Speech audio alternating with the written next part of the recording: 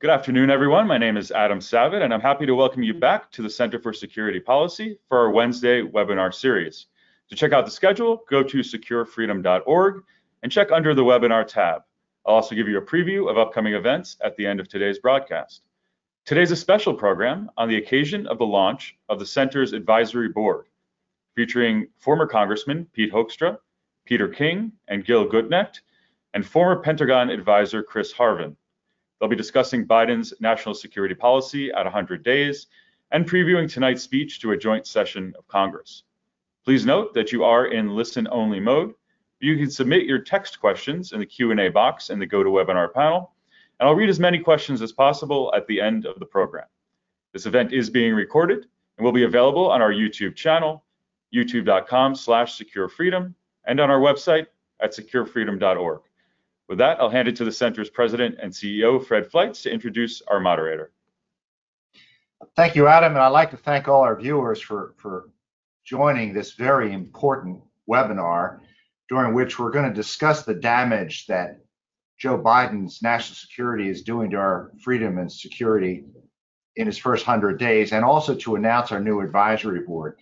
Since Biden was inaugurated, the center has changed its method of operations to become a shadow national security council to encourage Biden officials to make responsible foreign policy decisions, hold them accountable when they don't, and to document the damage that we think they're doing to our national security. And to do that, we have really upped our game in terms of media, in terms of our analysis, and in terms of our congressional contacts. And we have really good stuff going on the Hill. I can't talk about it publicly, to help members of Congress scrutinize Biden's national security policies and to scrutinize his nominees to key national security positions. And I'm very proud of what we have been accomplishing.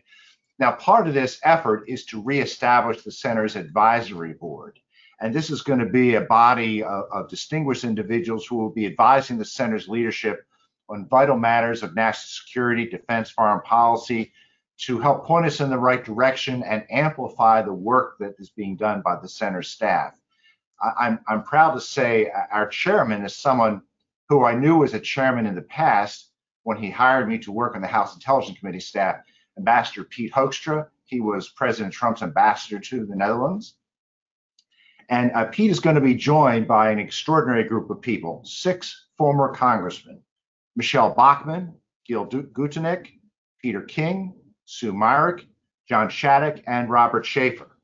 They will be joined by former CIA Director James Woolsey, former Ambassador Kenneth Blackwell, former Deputy Assistant Secretary of Defense for Intelligence General William Boykin, Professor Angela Codevilla, Senior Pentagon Advisor Christopher Harvin, 2 former U.S. diplomats, Todd Hunziker and Pam Pryor, a former senior Trump State Department official, Elaine Poblete, and someone I think you probably know well, Victoria Tenzing, a Washington attorney and former Deputy Assistant Attorney General, and Barbara Winston, who is Director of the Center's New York Regents. We are so fortunate to have this distinguished group joining the Center team to help us up our game to keep our nation safe and free. And we're going to be having more events where we're going to use their expertise and pick their brains to get the job done. So I'm proud to say we have a handful of this large group on this call today. Congressman Hoekstra will be chairing this webinar with Congressman Gutknecht and Peter King, as well as with Christopher Harvin. So with that, I am going to get off the call and give our new chairman the reins of this session. Pete? Hey, thank you, Fred. Number one, it's great to join the Center for Security Policy. I've enjoyed the first 3 months that I've been at the organization. And I'm glad that I can join a couple of my former colleagues, Pete King and Gil Gutknecht, in kind of previewing tonight's speech and also taking a look at President Biden's first 100 days. Of course, we're also joined by Chris Harvin. He worked at the Pentagon, but I've got to know Chris because he was also very much involved with the president and the vice president during the Trump administration, so he can also preview, what goes into a speech like tonight. as an administration gets ready for their first address by their president to a joint session of Congress. I think Gil, Peter, and I are going to be very interested in what the feel and dynamics of this speech are going to be tonight, because it's going to be to a packed house, but it's going to be to a different packed house than what the three of us experienced when we were there. The aisles and the chamber packed shoulder to shoulder with foreign ambassadors, other dignitaries, and the chamber was packed. Tonight it will be a packed house, but it will be somewhere around 250 to 300 people, and they will be scattered on the House floor. They will be in the visitors gallery. It's going to be very interesting to see exactly what kind of dynamics are going to be present there tonight.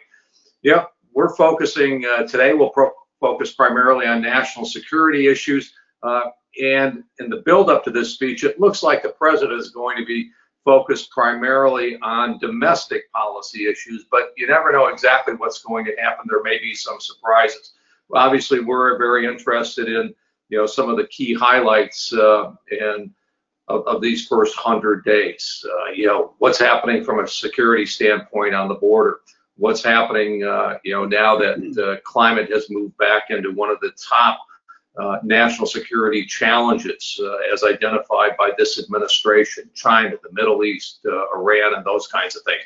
But I'm going to turn it over to my colleagues. We're going to start first with Peter King, former chairman of the Homeland Security Committee.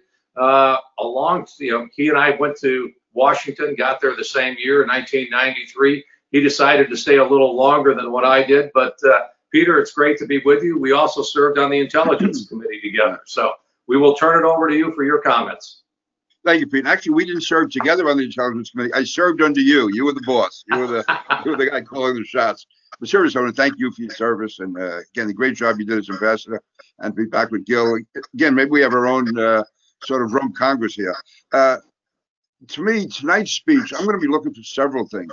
Because my biggest disappointment with the Biden administration is not even that he seems to be going to the left, not only that the progressive wing seems to be dominant, but I don't see any overall policy other than to be anti-Trump.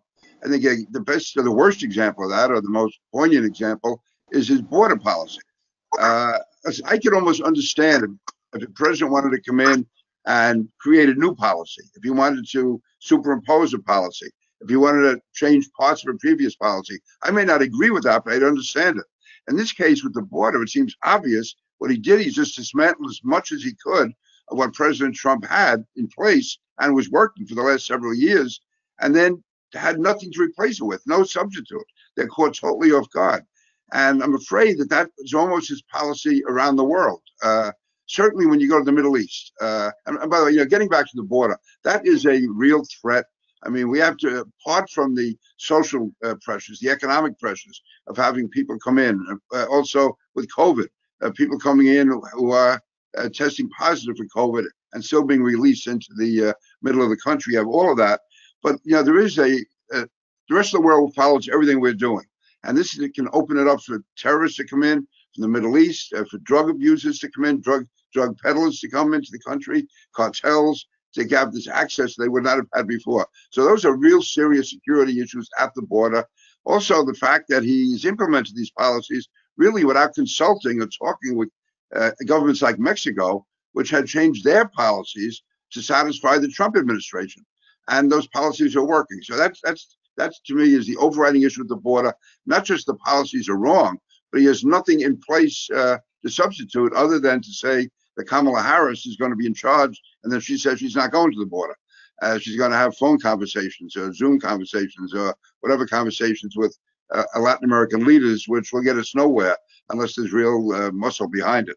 Now, with the Middle East, he again seems desperate to get back into an agreement with Iran, making it somehow feel as if we are those in need of an agreement, that Iran is holding the cards. And Iran is responding in a very tough way. The Biden administration is reaching out, and Iran is pushing them aside. Iran is more arrogant than ever, and we are negotiating from a position of weakness in that the Biden people have made it clear that they want an agreement. They want a new nuclear agreement. They want to bring back the old agreement, even though it's obviously not working. And Iran has consistently and continually violated it, even when it was in place. And also the fact that we are obviously so cold toward Israel, toward Netanyahu. Whether people like Netanyahu or not, and I do, but even if I didn't, he is the leader of our closest ally and the only democracy in the Middle East. A country, and I can say this, both being on the Intelligence Committee, Homeland Security Committee, there's probably no country in the world that we share more intelligence with back and forth than the U.S. and Israel. And to be put that in any way at risk, and now, of course, the allegations coming out about John Kerry, about what he may or may not have told Iran, about Israeli operations, all of that, to me, can undo a lot of what the good that was achieved by President Trump in the Middle East. You know, the Abraham Accords, they were phenomenal. You think of all the years we were trying to get countries even to acknowledge that Israel was there, that it exists. And now you had 4 Arab leaders at the White House with Netanyahu actually signing accords. That was unprecedented. And it's essential that we keep that going. And I just think that Biden administration is creating a disunion there. One place which I do think so far, at least, is saying the right things is with Asia and Taiwan. And so in that not limited, but in that area, I think that there does seem to be some hope, even though I thought that Blinken allowed himself to take too much abuse at his first meeting with the Chinese. And another thing, which is not technically a foreign issue, but I think it's going to, or a security issue, but I think it's going to hurt us around the world, is the way that the president and his administration and the UN ambassador, who was our spokesman to the world, the way they talk about the racism in this country, the way they denigrate the police, that sends to me a sign of weakness around the world. And to have our UN ambassador, I compare her, let's say, to Pat Moynihan, who did nothing but defend the U.S. at the UN, or most recently Nikki Haley, to an ambassador now who seems to be a self-hating American. So I'm really concerned tonight as to what direction President Biden is going to take the country. If he's going to be positive, he's going to lay out an affirmative agenda, which at least then we can debate, or if he's just going to try to dismantle the Trump policy. With that, I've probably gone on long enough, but I don't want to, again, thank you all for the opportunity. Peter, do you think he's going to talk much about foreign affairs tonight? I really don't know. I think he has to lay down some markers. So he has to reassure countries like Jordan and Egypt and Israel and the Middle East, also the countries that signed on to the Abraham Accords, that we are going to be firm in the Middle East. Otherwise, you're going to empower Iran, and that also doesn't empower Russia, because they have obviously a closer relationship with Iran. I mean, my experience in the Middle East is really all I understand is the show of strength and resolve. And if he's going to be undermining that in any way, I think that can really cause the Middle East to unravel. As far as Europe, I'm not certain what his policy is there. It's again just to show that he's more friendly to European leaders. He wants them to like him. I don't think being liked means that much in foreign policy. And as far as the border, I don't know if he's going to address that as a security issue or just something else to try to blame on President Trump. Great, thank you. We'll turn it over to Gil. Bring us a unique perspective from the great state of Minnesota. Gil, welcome. Thank you for joining us.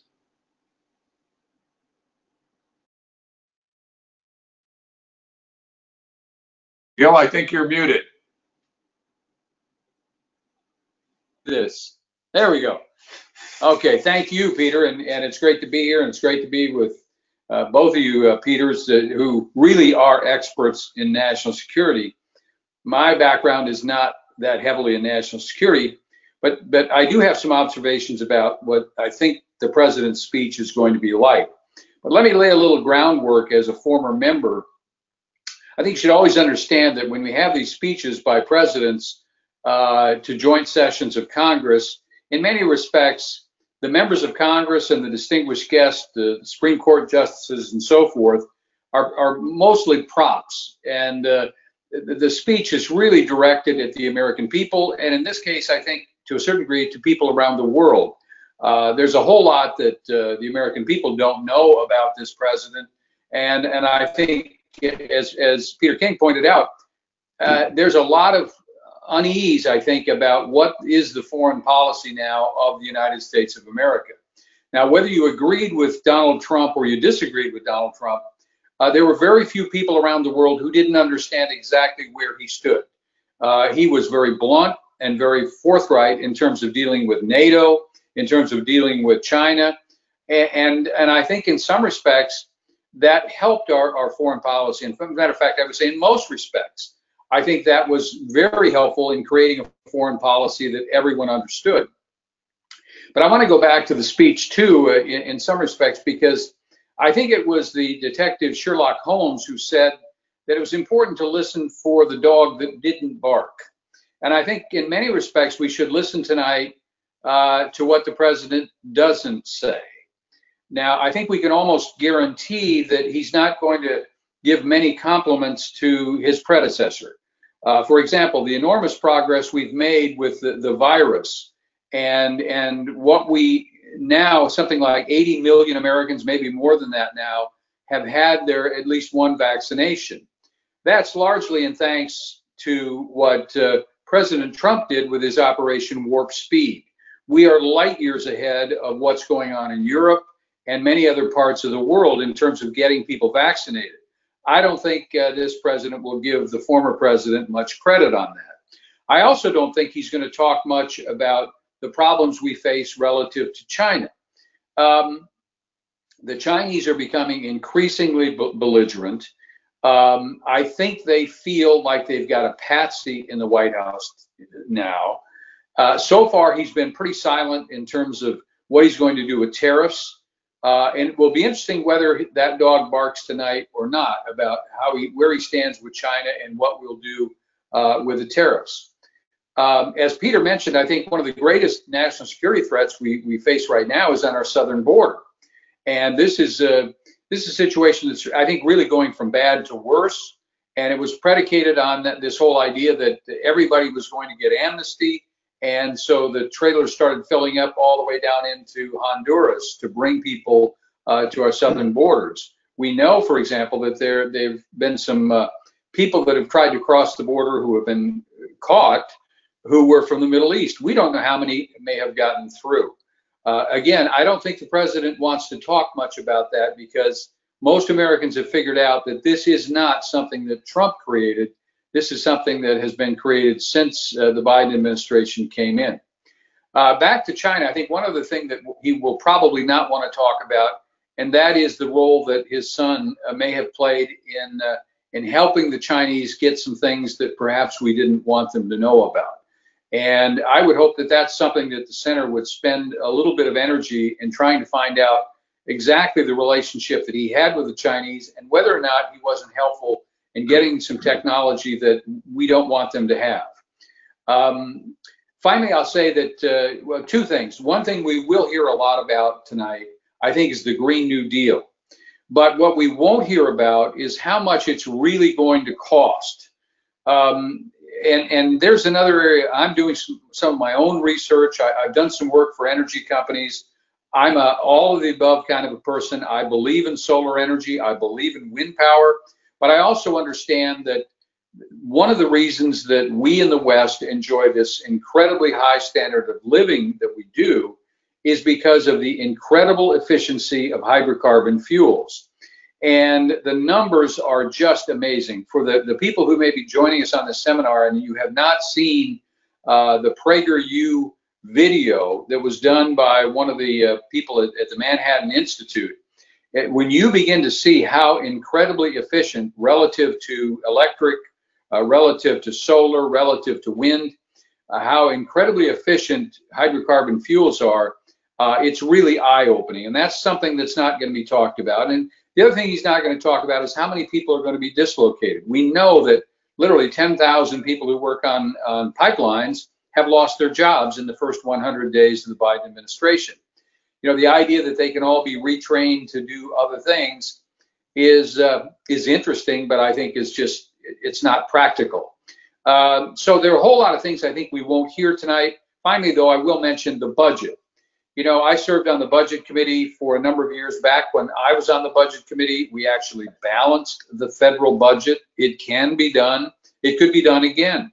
but there doesn't seem to be much willpower on either side of the political aisle right now to rein in on some of the spending. As a matter of fact, when you look at what's in this, the next phase as well, what was in the stimulus bill that passed and what's going to be in the infrastructure bill, it appears that, that Washington is going hog wild with programs, as I say, with they're spending money that they do not have on programs that probably cannot work.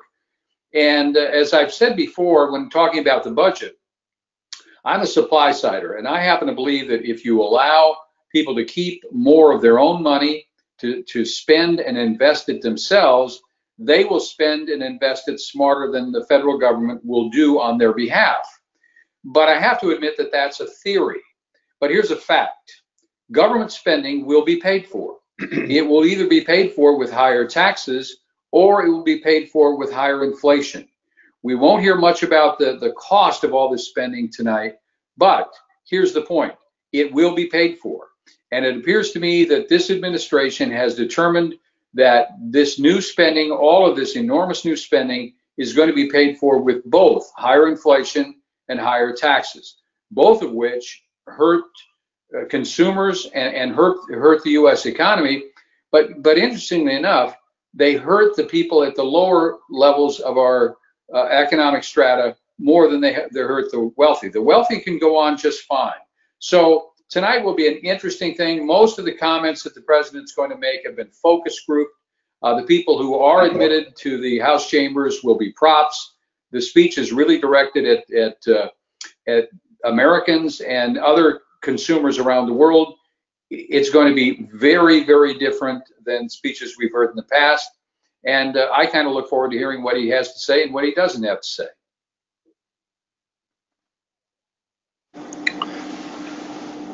Thanks, Gil.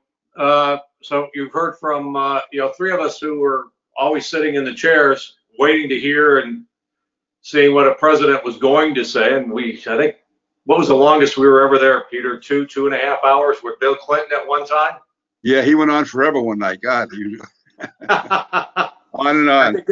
I think that was before Gil maybe got there, but no, I was there, and the old senator from South Carolina, Strom Thurmond, apparently he leaned over to some of his colleagues that were sitting beside him and said, "Is there going to be an intermission?"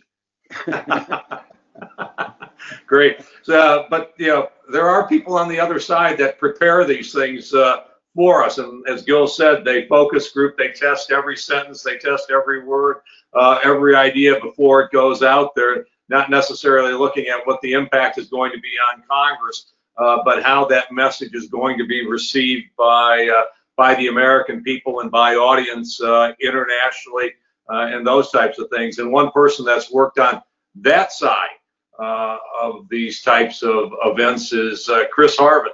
Chris, thank you for joining us. We're looking for your insights. Well, I appreciate the opportunity, Ambassador Hoekstra, Fred, Congressman King, Congressman Gutknecht. Honored to join you today. Thank you for the opportunity, and I just wanted to kind of start with sort of talking about some of the ways, the importance of these speeches, sort of how they came about. The American presidents have a handful of ways they can address to sort of break through that daily news media and make these big statements. Some is in an Oval Office address, others is in the State of the Union, and then, of course, the address to a joint Congress tonight. The State of the Union messaging is usually given once a year in January or February. And the president usually talks about important issues facing Americans, offers ideas on solving the nation's problems, and includes suggestions on new laws and policies. As a courtesy in the first year, the president typically addresses a joint session, but not as a State of the Union. It's called a speech to a joint session. In Biden's administration, they've labeled this as an address to a joint session of Congress. And I really think that this supplies him with a really big stage, one that he hasn't really addressed the nation yet. He was very sort of controlled in the campaign. From a media perspective, they used a lot of local reporters. The questions were pre-approved. And looking at this now, even the White House spends more time sort of punting issues than really addressing issues. It's more protecting the president in these press conferences and keeping him away from the media as such. So I think tonight he's really, as a person, as a president, he's really going to try to unify his message. He's really going to highlight the country's pandemic response, try to take credit what the past administration did, sort of elevate what he's done. And I think he wants to really spotlight his agenda moving forward, which, it's the second part of this jobs and infrastructure plan. I know we touched on some of the foreign policy, but I really think that in national security, I think a bulk of this is going to really set the stage for what's moving forward. And he's going to want to, like in Obama's first year, they really pushed the budget. They really pushed their pet projects. And I really feel like that's something they're going to push tonight. As with any stage, these visuals are enormous. A lot of work goes in behind the scenes on carefully crafting this message, looking at polls, potentially even message testing and rehearsing this. If you think about in Trump's State of the Union address, Nancy Pelosi was very rude. She was highly visible, shredding the address to Congress in February 2020. You still hear a lot about Congressman Wilson and his outburst of "you lied" during Obama's State of the Union. So you really have this ability to garner a stage and drive media for the next week to push an agenda. Typically, as Congressman King and Congressman Gutknecht mentioned, typically you have a joint session that you have all members of the House and the Senate. Their guests, the cabinet secretaries, the Supreme Court justices, but mostly tonight the chamber won't be filled. It'll be spread out. It'll be full by COVID standards, but you won't have that bipartisan chamber that you usually have. I also think that the president sets the tone for these, and he really controls this. So I think he has to have worked with the speaker on who's attending, how they're attending, etc. I think we mentioned there'd be 200 to 300 people in the chamber versus, that's about a sixth of the level it would normally be full. We'll only have the Secretary of State and the Secretary of Defense there, and only Chief Justice Roberts there tonight. It's also the first time that 2 women have been seated behind the president, so the optics will be different than in the past. And with the House out of session for the week, most of the House Republicans will probably not be in attendance. I also think that a lot will skip the event. So Biden will be speaking to a mostly friendly audience that he'll receive a lot of sort of cheer. I think that other Congressman King, I believe, was the one that touched on this, that some of the other traditions of the speech have been jettisoned for the address. Lawmakers can't bring guests. They've removed any of the drama and speculation of how the chamber will react. And there won't be guests of the First Lady in the gallery. And so Biden will have some challenges when he speaks, basically because he's not going to be able to humanize his policy and point out individuals that have real life experiences to his policy. So it won't have that manufactured feel good moment that we've seen in past joint addresses to Congress. And as we talked about briefly earlier, his audience really isn't the chamber as much as it is the American people. It'll be the lawmakers, and it'll extend to Americans watching from home. But I think the international community is really going to be watching. What is the impact? We talked, America's divided. We have a lot of issues socially that we're battling.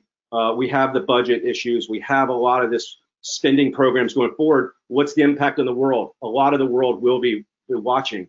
I think we're going to see Biden, his speechwriters will carefully craft a speech that's part of a victory lap, taking credit for a lot of things in the first 100 days.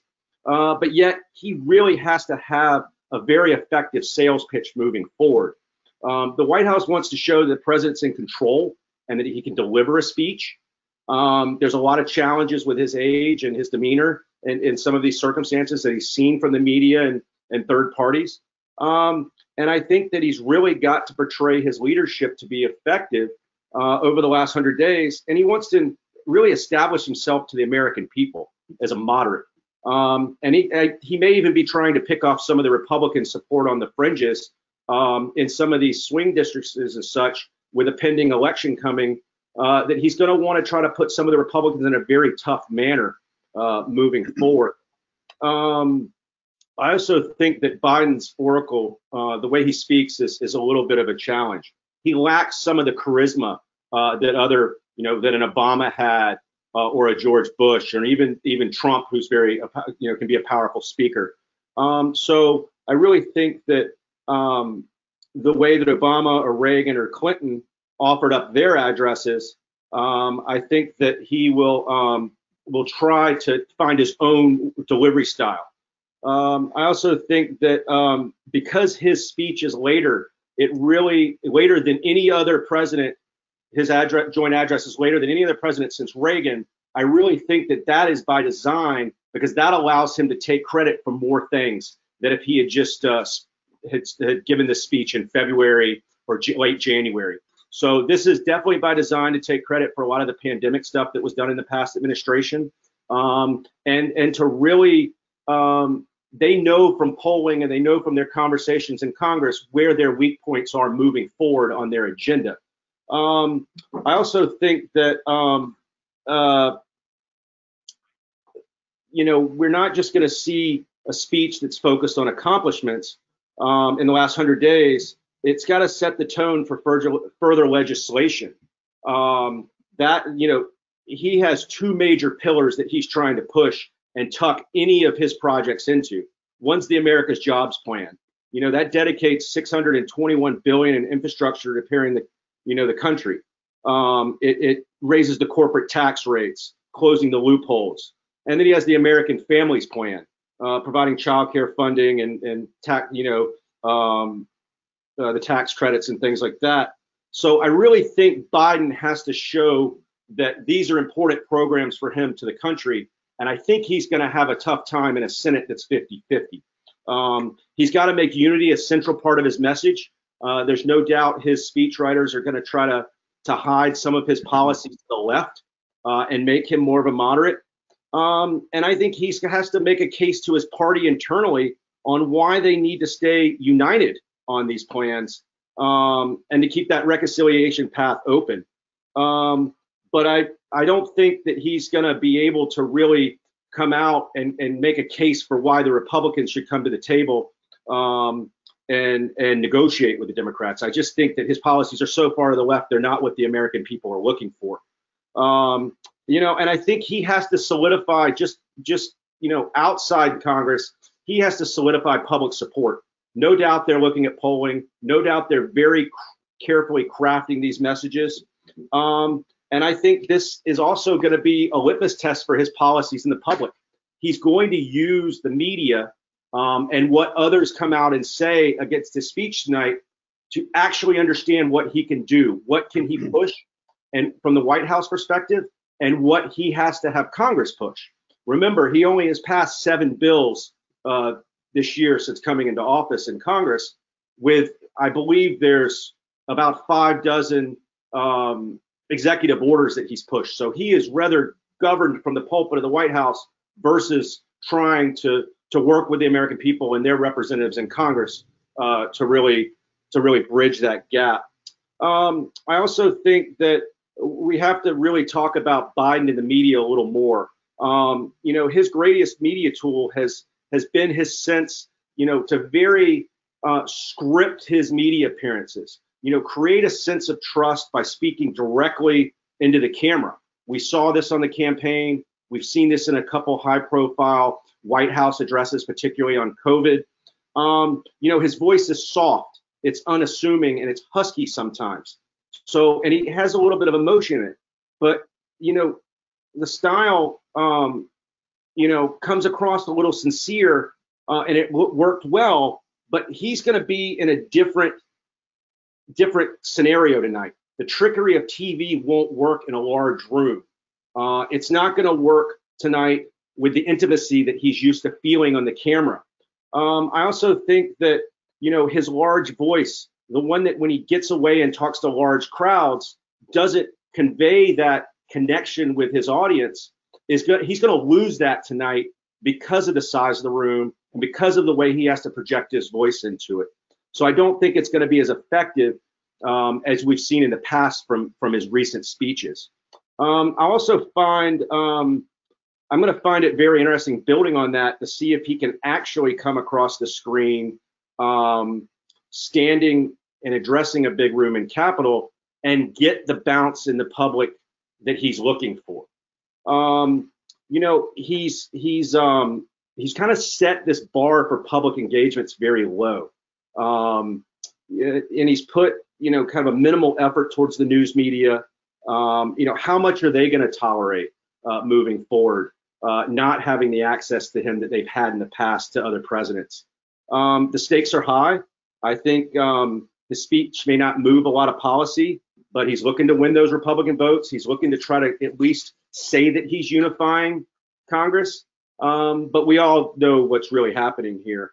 And I really think that you know, moving past his speech tonight, the rebuttal that Senator Scott will give, equally will be as important. You know, we've seen past rebuttal speeches. You know, the difference is you know, the president is in a room full of Congress, but the rebuttal speech is in an empty room, cameras. You don't get that energy, you don't get that feel. So with a smaller room, in Congress, the playing field is a little bit more leveled. Not exactly, but it is. And I think that by, you know, Nikki Haley in 2016, they really catapulted her in the national spotlight. I think we've seen, you know, 2009 through 11, we had Bobby Jindal, Governor Jindal, McDonald, and Paul Ryan give those rebuttals.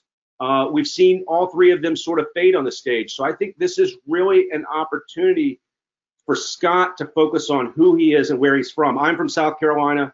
I heard y'all talk about Senator Thurmond. He's a legend in our state. I was fortunate enough to know him when I was younger. And Senator Scott is a great representative of our state. You know, he comes from very humble beginnings, and he's very proud of who he is. So I think that tonight he may have the edge on that emotion and that push that the Republicans are looking for. And I think it will offset and counterbalance Biden very well. Hey, thanks, Chris. I think this may be the first time that the guy or the person giving the rebuttal will have an opportunity to have an equal presence as a president. You know, in a you know, the rebuttal never could meet the what the reality of what the president had, a full chamber in the House of Representatives. Tonight it's going to be very, very different. I want to come just back to one point on the foreign policy stuff. And Peter, Gil, if you would address your thoughts on this. You know, my fear is, and we remember, Peter, when we talked about bugs and bunnies in the Intel Committee when under the Obama administration, they moved climate change to one of the national security threats. You know, my fear is, and we've seen this, they're back, the administration, we're back in the climate deal. China and India have said, we're not going to participate. Good luck. They're going to look for some kind of a win with China, maybe with India, but especially with China. What do you think the opportunity is, or the likelihood that they'll sell us out on some economic issues to try to get some type of concession from China on climate? Yeah, as I said, I think at least he's been saying the right things on China, you know, a lot of the right things on China, but he is so desperate for an agreement. He's so desperate to make climate change such a vibrant, vital issue when there's people all over the world trying to kill us, but he's concerned about, you know, the climate is the top issue, and that he may well be willing to make concessions on China. That has to be watched very carefully, and Republicans have to be really on the alert and do it in a responsible way. But China, I'm sure, is going to be listening very carefully also to see just how much he feels he has to have a climate accord with China, the way he's made clear he has to have a nuclear accord with Iran. You know, this is not a world full of nice guys, and especially when it comes to, you know, even allies can be tough. But with adversaries, they look upon any sign of goodwill as being weakness, unless you can back it up the way Reagan did and the way Trump did. So I think it's not only what we see, but what is China going to see, what is India going to see, especially China. Gil? Well, in terms of the Green New Deal, I think it's a heavy lift. Okay, it may well be that the media and Hollywood and everyone and now even the big auto companies have bought into the notion that we're all going to drive electric cars and that the Green New Deal is going to be a wonderful thing. I think the reality is much different. And I think as people begin to see, as I pointed out with this video from PragerU, when you begin to look at the real costs of this conversion that the Biden administration and others are calling for, I think as we go forward, the Green New Deal will become incredibly less popular.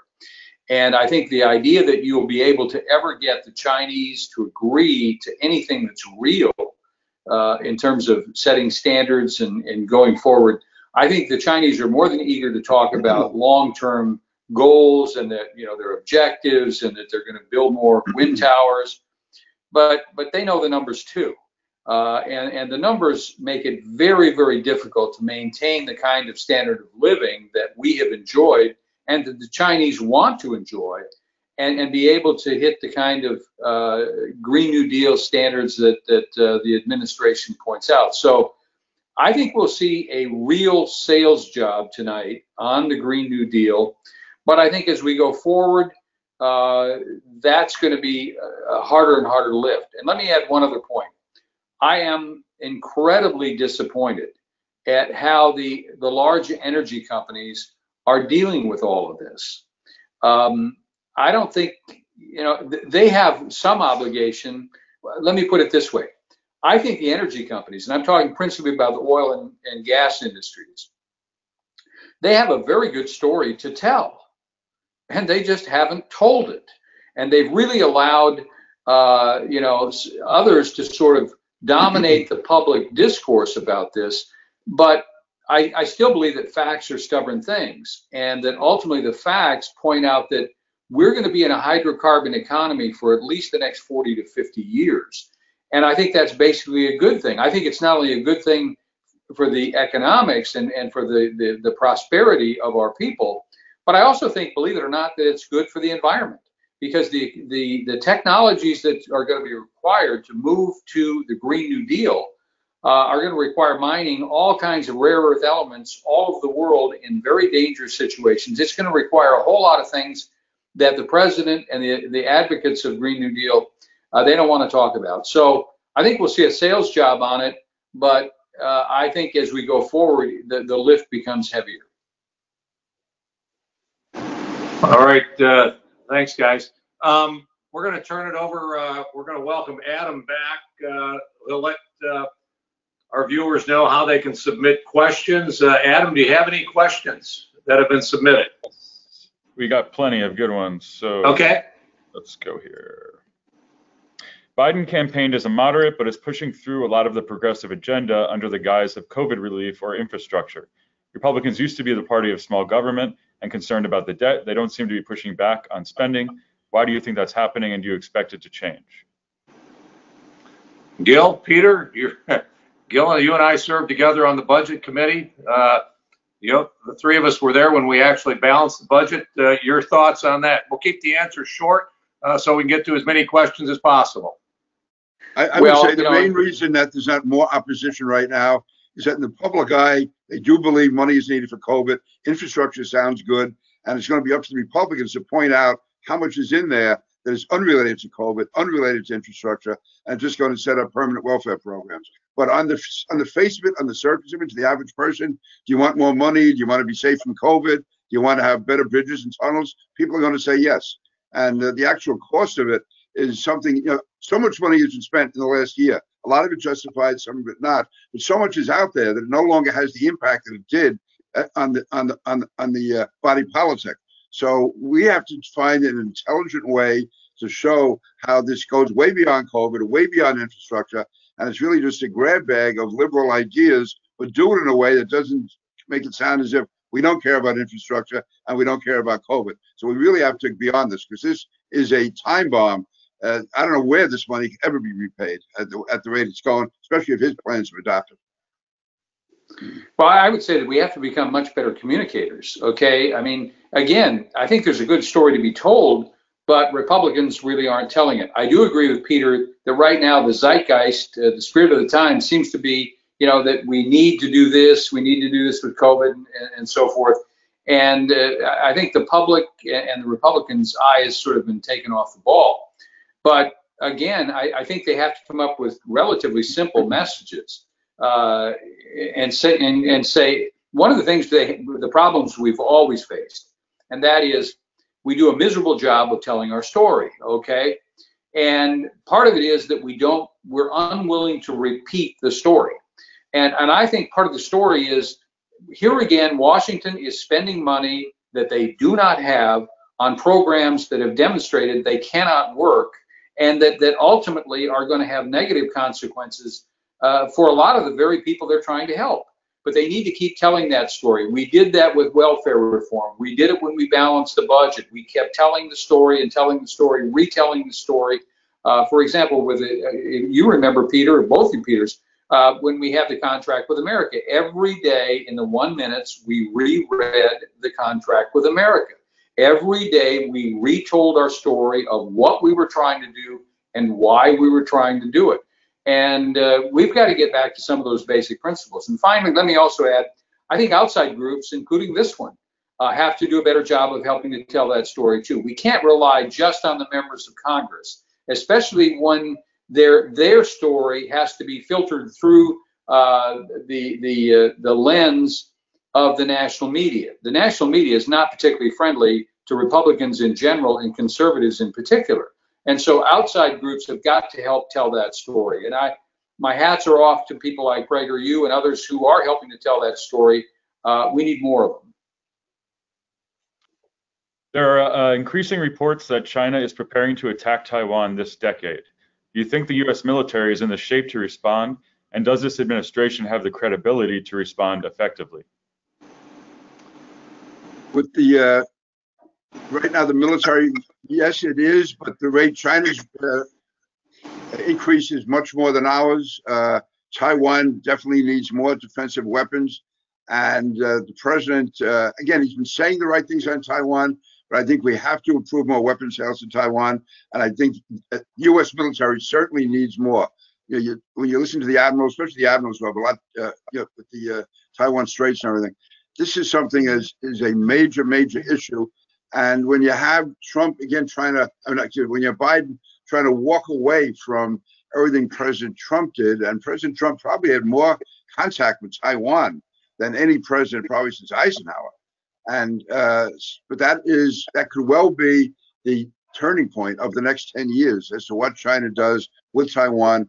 And if we don't sound more determined and more coherent in our policies, I think that is going to act not as a deterrent to China at all, but almost as an encouragement.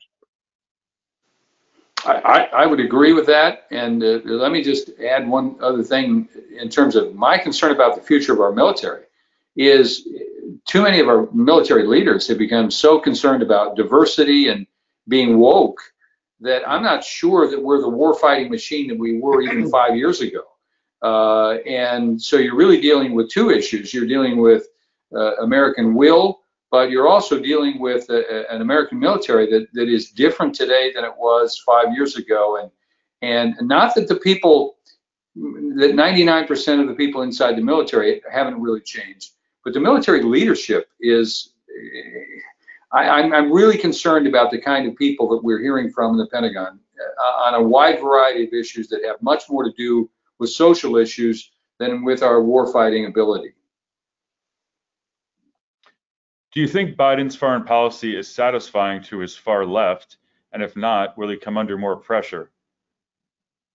I think so far it's been satisfying to the far left because they feel he's going in their direction. And he can only go so far, though, and that's when the far left may turn on him. But right now, I mean, his whole tone, again, except with Asia, he sounds somewhat tough with Asia. The rest of it, though, is just being anti-Trump. And the far left, though, the AOCs of the world, the Bernie Sanders of the world, they whether it's defund the police or whether it's defund the military, that is what they're looking for. A nice one world government. So I think it's only a matter of time before he does hit a wall with the left. I just hope that's what damage is done to national security before it happens. Yeah, if you look at national security, border, climate, Iran, and Israel is why you've got AOC and others on the left saying, wow, this has been a pleasant surprise where this administration is going. Next question. What do you think? What do you expect from Biden in the next 100 days? From my perspective, I think it's going to be all domestic policy. Chris, you've got a thought? I do. I think he's going to try to push these two plans on his infrastructure, his taxes. I think he's going to have to touch on national security because of China, the Middle East, Israel. But I don't think it's his priority. I think we're seeing the same priorities when Obama came in 2008, 2009, that they were program, their domestic programs. I do think that Biden will have a challenge both with the left and within his own party and also with the Republicans, given the midterm elections coming up. I think his agenda will have to change by the end of the year to begin setting up for the midterms. Do you think Biden's history of pushing the Russia hoax will make war with Russia over Ukraine more likely? Peter? Yeah, I'm not certain what his policy toward Russia is. I'm not sure what Putin was up to by moving the troops to the border, but not the Ukrainian border, but not increasing his supply capability. I think this is a push back and forth between Putin and Biden, and the whole thing with the Russia hoax was a hoax, and I mean, we knew that from the start. We knew there was never anything to that at all. How Putin's going to play that, how Biden intends to continue to play it, I don't know, and that's part of the uncertainty. I mean, he has to, because Russia is definitely emerging. They're not going to be the threat they were during the Cold War, but they still are a major. It's a major nuclear power, and they straddle Europe and Asia. And other countries, they sense where the power is shifting. So, and that's why you do see more of the European leaders, including the French, talking about that Europe is going to have to do more to defend itself. Now, that may sound like it's like help to the U.S. that won't be as much for the U.S. to do. The reality is, it means that we're losing some of our power, and we have to maintain some level of control over these issues before they get out of hand. So, I would say Russia. I put that in the uncertain category. Yeah. All right. I think that'll have to be the last one. So, Pete, if you just want to take a couple minutes to wrap up, and I'll have some announcements. All right, Chris, Peter, Gil, thank you very much for joining us. To the audience that was with us today, we hope that this has been informative and helpful. We're going to be doing these on a regular basis, bringing in various experts from our advisory board. We'll have a short presentation, discussions, and then opening up for questions. But thank you very much for joining us.